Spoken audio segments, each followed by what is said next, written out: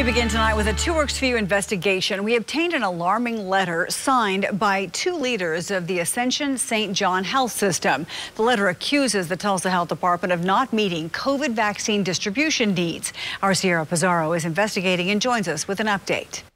So in the days leading up to us receiving the letter, we were contacted by multiple St. John Frontline workers saying they're still waiting to get the vaccine. The letter seems to address why. It's dated December 18th, signed by Ascension St. John's Chief Clinical Officer and Regional Chief Medical Officer. It's addressed to the Ascension St. John Medical Center, Owasso and Broken Arrow. It says they originally submitted a list of 650 prioritized caregivers to the Tulsa Health Department for vaccinations. It also reads the list was later amended to include a total of 900 names. The letter then accuses the Tulsa Health Department of providing vaccinations to a very small number of healthcare workers and that THD's vaccination processes were deemed inadequate.